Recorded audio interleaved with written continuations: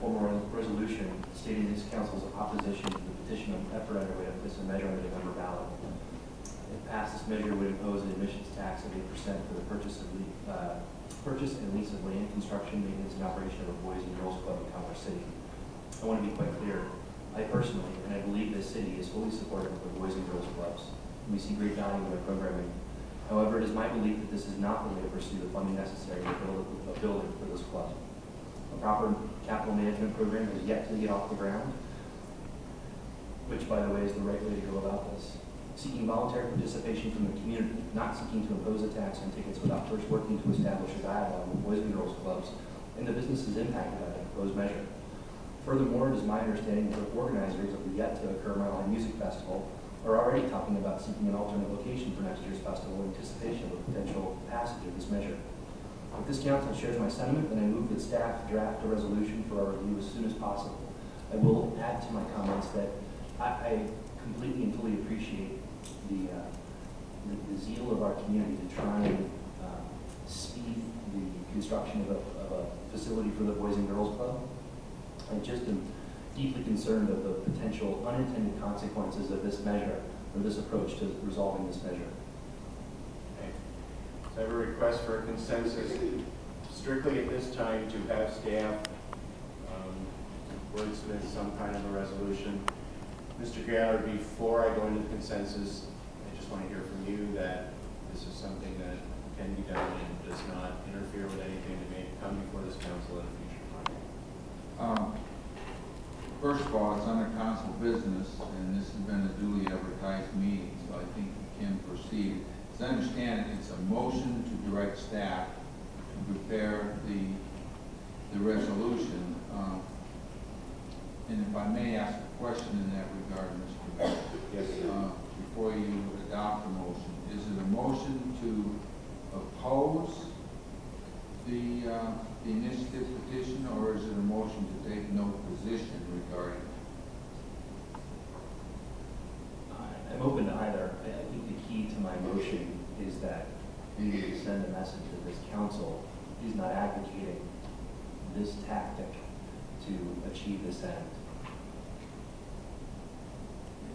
And the resolution can be drafted to address either approach. So before we vote on it, we really need clarification on it. Okay, Mr. McEldowney, this would pretty much be your call. I'm open, as I just said, to wording this as a not advocating the position. So whether that means to take no position, I think I'm saying we take a position that says we do not advocate. All right, the resolution can be worded to that effect. It's not quite as strong as saying we oppose it. What you're saying is that you're not advocating support of the petition drive. Mr. Lewis, you want to comment before I go down the line? I was going to go down the line anyway, sir. Yes, I do want to comment. I think this would be better handled internally than to put this out as a motion. I will not be able to support the consensus. Mr. McEldowney, your request for consensus. Mr. Johnson. I agree. Okay. Mr. Lewis. No. Mr. Jacob. Yes, opposed. Ms. Snyder. Yes, opposed. Ms. Drotar. Yes, opposed. Mr. Benson. You know, I'm in kind of a strange position here because I've given my word to the mayor and the city manager that I'm not going to take a position on this issue from this seat on the city council. I'm going to live up to my word, even though apparently that promise was only extracted from me, the sole council person from whom that promise was extracted. But I'm going to live up to my word on that. And I'm not going to take a position on this consensus. I don't think it makes any difference because it's not a matter that's being handled by the council anyway. I knew that the council was against this. It doesn't make any difference, but if you all want to draft a resolution, please state that I didn't take any position on it whatsoever, as I have promised the mayor and the city manager that I will not do from my seat here on the council. If I may, Mr. Mayor, let's clarify the proceedings here for the sake of the minutes. First of all, as I understand, it's a motion on the floor that needs to be seconded before the vote is taken. Okay. In all fairness to Mr. Benson, I'm aware of the fact that he has signed a notice of intent to circulate this petition. So I think it would be appropriate for him to ask for council's permission to abstain from voting, since he's already taken a position as an individual regarding the circulation of the petition. So if he can either ask the council to abstain from voting, or on the other hand, remain silent, in that event, under the charter, it counts as a yes vote. Okay. Mr. Benson? Well, I don't want to abstain, I want to be excused from voting. I know that the council probably will vote to not allow me to do that. But I want to make it clear, and I want it to be in the minutes, that I'm not taking any position whatsoever from my seat up here on this council on this issue, as I have promised the mayor and the city manager that I would not do. Apparently, like I said, that promise was only extracted from me and no other council person, but I'm going to live up to my word on that. I don't want to abstain because it is a yes vote. I want to be excused from voting. Well, let me clarify that. By abstaining with approval of the council, it's not a yes vote. It's not counted as a vote. If you don't vote without the approval of the council not to vote, it's counted as a yes vote. However the council wants to handle that, it makes no difference to me whatsoever. Okay, so the first thing I need to do is get a motion and a second to let him Allow abstain. him to abstain. Okay. Can we,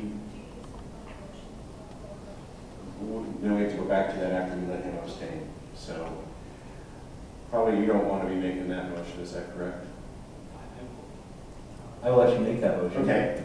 Do you want to make a motion to allow Mr. I Benson to move abstain? to allow Mr. Benson to abstain from this vote. Okay. Second. And a second from Mr. Lewis. All those in favor signify by saying aye. Aye. Opposed, the same. Okay, motion passes.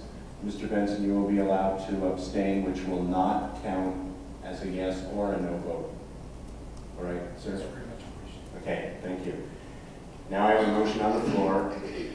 Ms. Snyder, did you want to make a second to Mr. McEldowney's motion? Yes, I do. Okay, so I have a motion for Mr. McEldowney and a second for Ms. Snyder to request staff to do the resolution for our next regular meeting, is that correct?